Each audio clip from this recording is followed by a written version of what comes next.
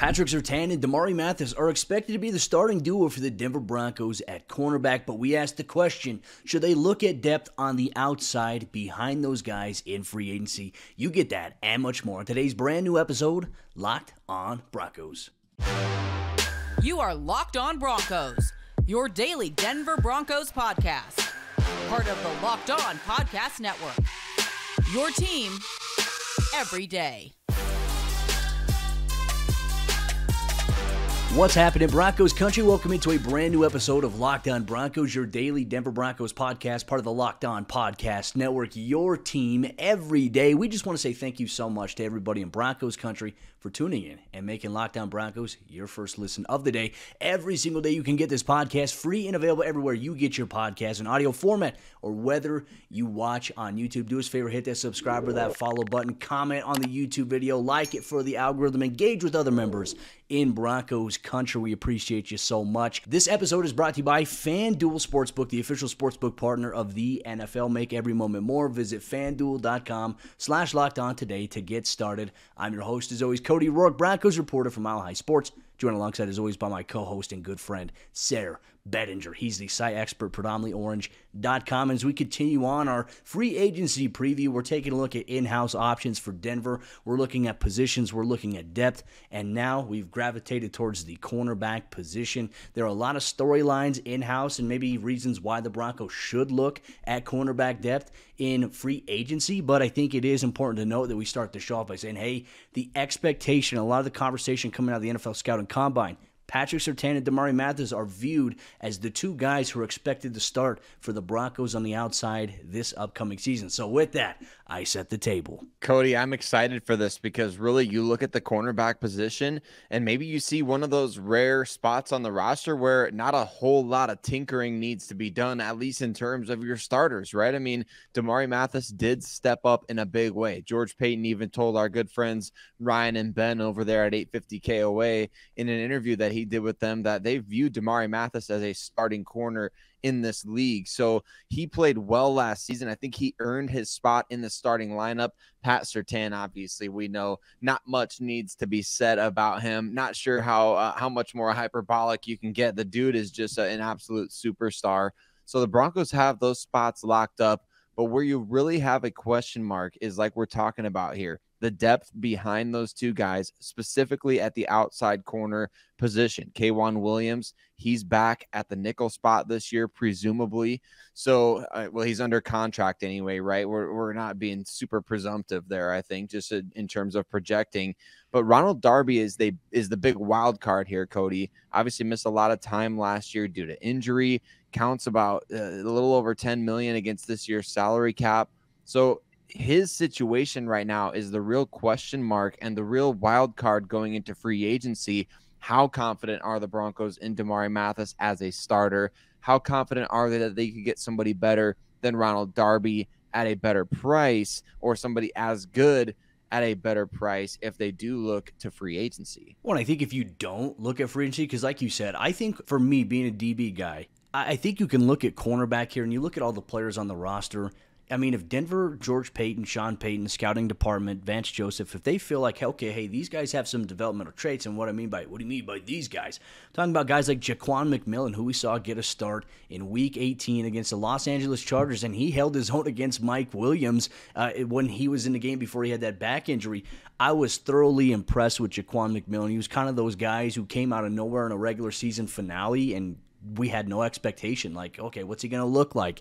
And he exceeded expectations, right? But it is a small sample size. You look at other guys on the roster still under contract. Lamar Jackson, who had to step in for Damarri Mathis in the Kansas City Chiefs game after Damarri went out with a concussion after tackling Travis Kelce. And I thought he did a really good job. Held his own against Marquez Valdez-Scantling on a couple plays. Had a pass breakup on Travis Kelce himself. He's long, he's rangy, he has, I think, developmental traits from a young guy, right? And I think if he can just sit and continue to be in a position room, as we know with Christian Parker, a guy who's proven to be good at developing cornerbacks even further, I like maybe not making a move here if you're the Broncos, unless you absolutely have to. And then you look at other guys who are on the practice squad or futures contracts. There's Delonte Hood, who's also got some size to him. He wears number 13, Michael Ojemudia's old number. And then you have Faion Hicks, who you drafted in last year's NFL draft, late round pick. And he's also been a guy that is developing behind the course of things, in that defensive back room. So everything is going to be predicated off of, is Ronald Darby going to return in 2023? If not, maybe you look at a veteran option on the free agency market, someone that you can get on a vet minimum deal. Or if you're confident in these young guys that you have, you say, hey, we're going to roll with Patrick Surtain, Damarri Mathis, and then we're going to roll with some of these young guys behind them. I think it's risky when you consider that Denver plays in the AFC West, but I'm eager for your thoughts on this. Well, it wouldn't hurt for the Broncos to have some veteran outside corner depth. I think when you look at the situation that they're in, it's going to be tough for them to go to free agents and say, hey, here's a starting opportunity for you. Come and get it. I don't think really that's necessarily going to be the case. I think given the current situation on the roster elsewhere, you're really going into free agency and maybe asking somebody to come in as a cornerback number 4 or a cornerback number 3 at the very best and say, hey, injuries happen. This has kind of been our situation. This is where we're at with our 2 young guys at the top. I don't know exactly where that leads you to, but I think that could lead you to some kind of bargains in the free agent market, right? We talk about cap casualties kind of a lot because you never know who's going to get let go and what opportunity they're going to be looking for. But obviously somebody like our old pal Bradley Roby in New Orleans with their financial situation, could he come back to Denver? Shaquille Griffin was just cut by the Jacksonville Jaguars, Cody. Another very interesting option as a cap casualty, should have plenty of interest. And that's the thing, there's going to be teams looking for starting corners, right? So I just don't know exactly where you're going to find this valuable depth, but I do think it's coming in the form of a veteran, right? You can't necessarily bank on your 2 young guys being the end all be all at the position. So that's where it's important to look for some coaching connections, maybe some, guys who had a down year in 2022 who might not be the most exciting free agent acquisitions, but maybe, in 2020, 2021, maybe they were playing at a high enough level. And so it's one of those situations where you maybe look to somebody on a 1-year deal here, like you said, close to the veteran minimum, somebody that could come in and play for you if need be, but also somebody that's maybe not the highest ranked on everybody's free agency list at the moment. When you mentioned Bradley Roby, I thought, it's like, oh, because I know you and I talked about that, but then I realized Vance Joseph is the defensive coordinator, so I don't think that Bradley Roby will be coming back to Denver. I know things didn't necessarily go well with Vance and with Roby when Vance was here as the head coach, but maybe things have changed, maybe time has passed and they're over it, and maybe that is an option there. We'll see how things pan out. It is worth noting that Denver does have a restricted free agent, Nasang Bassi, who I felt did actually pretty well in terms of nickel depth behind K'Wan Williams when K'Wan missed some time last year. So maybe another option to keep in-house. But we're also going to take a look at maybe why the Broncos should not take a look at cornerback depth in free agency. We take a look at in-house profiles on several guys on the roster, practice squad, and more. You're going to get that on today's episode, Locked On Broncos. This episode of the show is brought to you by our friends at FanDuel Sportsbook. The midway point of the NBA season is here, and now is the perfect time to download FanDuel, America's #1 sportsbook, because new customers get a no-sweat first bet up to $1,000, and that's bonus bets back if your first bet doesn't win. Just download the FanDuel Sportsbook app. It's safe, it's secure, and it's super easy to use and super easy to navigate, and then you can bet on everything from the money line to point spreads, point scorers, three-pointers drained in a game. Plus, FanDuel even lets you combine your bets for a chance at a bigger payout with a same-game parlay. So don't miss your chance to get a no-sweat first bet up to $1,000 in bonus bets when you go to FanDuel.com/LockedOn. That's FanDuel.com/LockedOn to learn more. Make every moment more with FanDuel, an official sports betting partner of the NBA.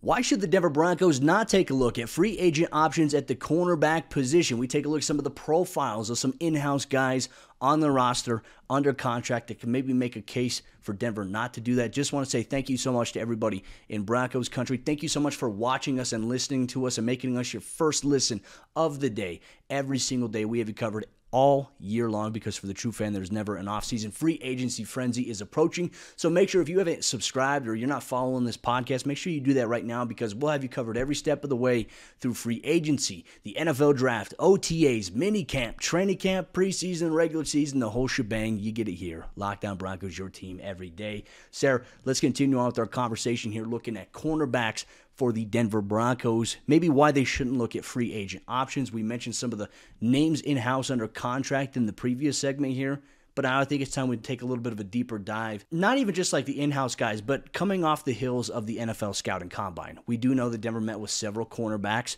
that are going to be in the NFL draft process. That is always an option, right? So if you don't look in free agency, you can always look in the NFL draft, but you and I, as we've been saying all week, with limited draft capital, it has to be the right move or has to be the right guy to do just that.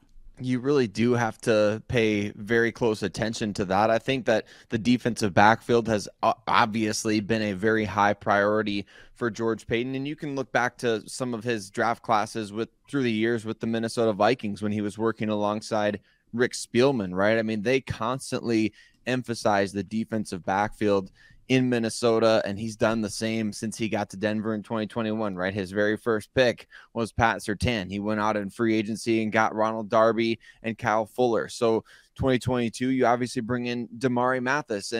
So I think it's one of those things where cornerback position, you can never have too many, right? Vic Fangio famously said there's 96 basically starting spots because you use three corners a lot in the NFL, and there's certainly not 96 guys out there. So the more players that you can pick in the draft, I think the better. And I do think it's probably safe to assume, hey, the Broncos are going to look to somebody in this class. This is considered a really good cornerback class in the NFL draft. So don't be surprised if the Broncos do invest. I know they have 5 picks right now, but I think they'll end up with more. And like you mentioned, they did visit with several corners at the combine, and it makes sense for them to use maybe not their very first pick on a corner, but certainly somewhere within that mix of picks. It's always a smart and wise investment, as we've seen, with Pat Surtain, as we've seen with Damarri Mathis. And I think that George Paton's going to try to continue that streak here in 2023. Let's take a look at some guys. We mentioned Ja'Quan McMillian, now initially an undrafted rookie free agent, a guy that we were, quite frankly, watching in training camp. And I was like, okay, this is a guy who's a camp body, wasn't getting much run with the second team, was really kind of staying with that third team defense, and was able to kind of stay on the practice squad. Initially was cut, and then he was brought back onto the roster, the practice squad roster, once the season began. And I think a lot of us were wondering, okay, is this a guy that you feel like can develop into becoming a special teams player for you, right? And I don't think we ever imagined initially, considering where the season was going for Denver, that we'd ever see Ja'Quan McMillian play in the regular season. And I tell you what, when it was announced that he was going to get the start against the Chargers, who are playing their starters, the Justin Herberts, the Keenan Allens, the Mike Williams, I was like, okay, hey, I think they're going to go after him. They tried, and he held his own, and he got robbed of an interception. Clear as day. I don't know how, even when they went to replay, they didn't overturn that into becoming an interception. But, man, he got robbed, and tell you what, he played his tail off, and it was kind of exciting, a great way to end the season for a young guy, some confidence going into a brand-new coaching staff, into a 90-man roster, heading into training camp eventually. It's exciting for the Broncos to have another prospect like that. I remember at East Carolina, the dude was an All-American, just constantly making plays on the ball. I think another main reason, Cody, why maybe you don't look to free agency for some depth at the cornerback position. I guess it's tough to say don't look there at all. I'm sure the Broncos will, but maybe in terms of, higher priced guys, especially, is because this free agent class just really isn't all that great, unless the Broncos are going to go after Byron Murphy, who was part of that first draft class in 2019 with the Cardinals when Vance Joseph got there to be their defensive coordinator. Unless you're going to go for a big name like that and say, hey, we're going to play Murphy in the nickel, we're going to let K'Wan Williams go, we're going to have this top 3 of Murphy and Damarri Mathis and Pat I hope Surtain. They don't do that, to be honest with you. I thought K'Wan balled out. I think you have to have an insurance policy, but yeah. It's kind of crazy to think K'Wan got that interception now that we're talking about him against the Jaguars, right? Remember he was basically had the club on his hand, that he looked like he was out there like a cyborg or something. He gets that interception, but Ja'Quan McMillian's gets overturned, but I digress. I think that it's certainly a situation right here, Cody, where this free agent class it's not all that great. I'm looking at some of the top names here, and I just don't see a situation that's like, oh yeah, that could be a really good value for the Denver Broncos in terms of their current situation. Like I said in the first segment, you're going to have to sell a veteran free agent corner on this idea that you may not be the starter on the outside, which is maybe where, depending on how much money you're trying to spend, maybe you do just keep Ronald Darby and take your chances. I mean, I'm not opposed to that. Like I said, I thought Ronald Darby was playing really good football, but I think the bigger thing is we've pointed out here is his cap hit this upcoming season. He could be approached to restructure. I mean, that could be something that is on the table. He does have one more year left on his deal. But also, coming off of an ACL, you have a lot of questions, right? We say, hey, temper your expectations for a guy who's coming off of injury. I know he's been going through the rehab process. To my understanding, it's gone really well for him. I imagine he'll probably be limited to start training camp potentially. He could be ready to go. It really just depends on if he's hit any snags or setbacks in his rehab process. I don't think that's the case. I think things have progressed really well for Darby. But I mean, Denver's got a lot of guys coming off of an ACL regardless this upcoming season. Darby is a good player, but can you bank on the fact that if you envision Damarri Mathis and Patrick Surtain as your starters, can you pay a guy that much money to not start for you? Or could you, maybe if you transition to more of a dime look, can you play a guy like Damarri Mathis or Ronald Darby inside the slot opposite of K'Wan Williams and have everybody out there? I mean, I don't know what the plan is yet. I'm eager to see if we're going to get a press conference with Vance Joseph at some point to talk about maybe what his scheme may look like, though he won't give us too many details on that because competitive advantages and reasons. I understand that. But outside of that, another guy too, Lamar Jackson, we talked about. No, not the Lamar Jackson that is set, to potentially leave Baltimore. Lamar Jackson, the cornerback who we've talked about, I think a couple of years ago, we talked about him on this podcast in terms of maybe a draft prospect when we were going through the whole process. He's got great size to him. He's got great length, and he can play the outside cornerback position. But I also feel like, Sayre, he gives you a value on the special teams side of things. I think he could emerge as one of your core 4 players on that special teams unit, which, as we know, is going to be big. I think he's in a good position. Now, for him, like when I first saw him in that Kansas City Chiefs game, I was like, man, Chris Harris Jr. got taller. He's kind of got the same like frame rate, but he's taller than him. And I thought he made several good plays on the ball, good fundamentals, good technique. And there's a reason that the Broncos picked him up, and he was able to get some run here. He finished the season on the active roster. I'm not opposed to maybe even see what you have with him as well. Maybe it's your 3rd or 4th option. I think it's a good idea, right? You take some shots on guys like this. You never know what's going to emerge. That's one thing I think that gets often overlooked in terms of roster construction during the offseason. Like, there's always going to be some type of wild card player on the roster somewhere that really blows the coaching staff away in practices, or wins OTAs, or wins training camp, wins the preseason, right? Those players come out of nowhere all the time and seemingly nowhere, right? But obviously, if you're locked into Locked On Broncos, we're talking about them here in March. So just file that one away. If Ja'Quan McMillian or Lamar Jackson, they come out this offseason and they just blow the coaching staff away, look, I don't know, believe it or not, players can improve, right? They can get better. They can work hard and get an opportunity and go out there and blow a coaching staff away. You don't always have to use your top draft pick on a certain position. You don't always have to use your biggest free agent dollars at a certain position. Not everybody on your roster is going to be a 99 overall on Madden. Unless, I mean, Cody, have you ever had that happen unless you're like 25 years deep in a franchise mode or something? No, it just doesn't happen, right? So you're not going to get 99 overall everywhere. You're not going to get the high price free agent to take a discount to come play for the Mile High City. I think the Broncos may have to rely on some of their young guys taking that next step, again, under one of the best talent developers on the coaching staff in Christian Parker. And if Denver wins the Super Bowl, then maybe that conversation about people flocking to the Mile High City changes. I mean, but you're going to have to do a lot, and you're going to cover a lot of ground in order to do that. Broncos Country, we're always eager for your thoughts, which is why we asked you your thoughts on the Broncos cornerback situation. We're going to share some of the best responses that we got on social media. You'll get that on today's episode of the show. Just want to tell you real quick, make sure you check out the Locked On Nuggets podcast hosted by Adam Mathis and Matt Moore. The Denver Nuggets are the number 1 seed in the Western Conference, and they're playing cohesive team basketball. They have a really good team culture. Adam Mathis and Matt Moore bring you behind the scenes with all the pick-and-roll action on Nikola Jokic, Jamal Murray, Michael Porter Jr., Aaron Gordon, and your Denver Nuggets. The Locked On Nuggets podcast, part of the Locked On Podcast Network, your team every day. Broncos Country always has some interesting thoughts as it pertains to roster moves and personnel, which is why we're going to share them on today's episode of the show. We just wanted to say thank you so much to everybody in Broncos Country for tuning in and making us your first listen of the day every single day. Sayre, let's open up the floor to our avid listeners in Broncos Country. And just a reminder, if you ever want to get involved in the conversation, always make sure you have notifications turned on for me at Cody Roark NFL or Sayre at Sayre Bedinger, because when we put out prompts and questions, you have a chance to answer, and we will feature the best ones here on the show. We do get a lot of responses, and unfortunately, we can't include every single response. We just want to say we appreciate all the interaction and the engagement that Broncos Country provides to us here on the show. You all make the show exactly what it is. We're very fortunate to be able to just talk about it with all of you.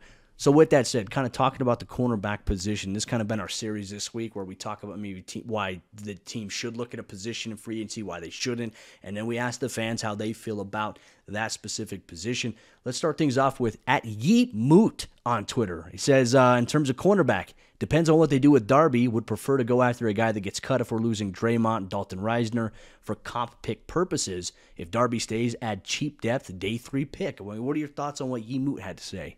I think he's on to something, right? I think definitely if you want to play the comp pick game, Cody, you certainly don't want to go after, like we talked about, any of these high priced free agents, which there's not many out there anyway that I think are going to command a ton of money. One of the guys that may command a ton of money, I mean, relatively speaking, considering maybe the best free agent corners in this market are Jamel Dean, James Bradbury. One of the guys that could command some money is from our good friend Zombie21, who pointed out Shaquille Griffin. Again, noting here, if they're playing the comp pick game, right? If they are playing the comp pick game, Cody, it does make sense to go after somebody else out there on the market who is, cut by another team. And Shaquille Griffin is somebody who's had a couple of down years with the Jaguars, a little bit overshadowed by the emergence there of Tyson Campbell. I think definitely that's a name to watch for here if the comp pick formula is something the Broncos really care about, which we know they're letting Draymond Jones hit free agency. That doesn't mean they won't re-sign him, but they're going to let him test the market. Same is true of Dalton Reisner. If those two guys, Cody, can sign for upwards of 12 to 13 million per year for Reisner, maybe 17 to 20 million for Draymond Jones, the Broncos could be in line for 3rd and 4th round compensatory picks next year, depending on what else they would choose to do in free agency themselves. That is the gamble of being a GM and evaluating, is this good for us right now or is it better for us in the future? That's an interesting thing to throw out there. Pachydermy on Twitter says, I think it's at Pachyderm on Twitter. My bad. My apologies. I'm butchering that the first time. Honestly, I can't tell. We will see. He says either they rework Darby's contract or they have to sign someone. Vance needs guys that play in zero coverage. And, I mean, yeah, you need guys who can play man-to-man coverage, but I think it goes back to what George Payton said with their good friends Benjamin Albright and Ryan Edwards.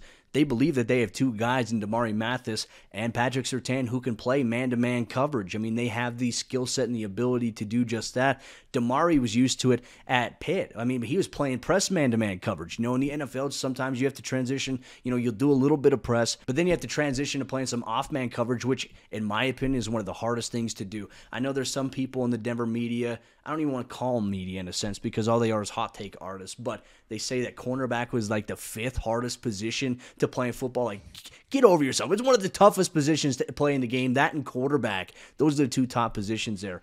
Being at a disadvantage while playing off-man coverage, while having to figure out what type of route the receiver, who already knows where he's going, that is so tough. It is one of the most demanding positions in the game. I had to rant about that. But yeah, Vance does need guys who can play man-to-man coverage, and I think they got 2 of those guys with Damarri. They also have it with Surtain, and you know what? I even think they have that with Ronald Darby as well, who is playing pretty good. So maybe you have to evaluate here.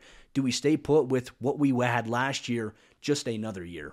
just another year. Yeah, I think that's exactly where kind of I'm at with this whole situation. I think, Blue Ridge Bronco, good friend Gabe there on Twitter, always just one of the greatest friends there on Broncos Twitter that you could make.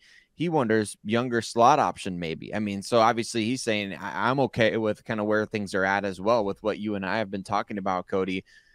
He says Sidney Jones is a thought. I liked what I saw from Lamar Jackson. So shout out to Blue Ridge there for being in on Lamar Jackson as well as a longer boundary type of guy, but a smaller, quicker guy is what he's suggesting. Somebody younger than 31, which I get. I understand that. You want to get a free agent that has a couple years of longevity there, whether through free agency or the draft. I think that's absolutely a good status of where the cornerback position is at. It's like, man, do you want to add some outside depth? Or do you trust a guy like Lamar Jackson to do some more of that this coming season? Maybe Ja'Quan McMillian. Do you go to the draft, Cody, for somebody that could potentially be a nickel corner for you going forward? I think that's another interesting thought to ponder as well, because that's something the Broncos could need after this year. Like you said, planning a little bit for the future. K'Wan Williams will be a free agent after the 2023 season, so we'll see what they decide to do. But I like the idea of kind of just going after maybe another slot to be depth for you behind K'Wan Williams. I mean, you need it. And look, I applaud K'Wan Williams for playing through all the injuries he played through last year. Like you mentioned, the club, he had a hand issue. I don't know if he had a broken bone in his hand, but he played through it all season long and waited till after the season to get it operated on. He had a meniscus operation, and usually those hold you out 4 to 6 weeks. He came back in 2 weeks from that to be able to play for Denver. I mean, that's how he's a tough dude, man. High pain threshold and tolerance there for him. I like what he's been able to do, especially against the run. But I do think, yes, you have to look at getting another option, whether you bring a Sayre Bassey back or whether you look in the draft or whether you look in free agency. You need someone who can also play coverage, but also play against the run, which is going to be crucial if Denver plays in a little bit more than dime sets this upcoming season. We just want to say thank you so much to everybody in Broncos Country. Thanks for sharing your responses on today's episode of the show, sharing your thoughts on the cornerback position. Make sure you drop them in the YouTube comment section down below. Or if you're listening on your favorite audio podcasting platform, make sure you tweet us on Twitter at Cody Roark NFL, at Sayre Bedinger, at Locked On Broncos. We're always looking forward to hearing from all of you in Broncos Country. Tomorrow's a big one as we take a look at the wide receiver position, where Denver has some guys coming back from injury, but Denver could also look to maybe add. They've already added a wide receiver, and there are some rumors about Courtland Sutton that we want to talk about. You'll get that on tomorrow's episode, Locked On Broncos.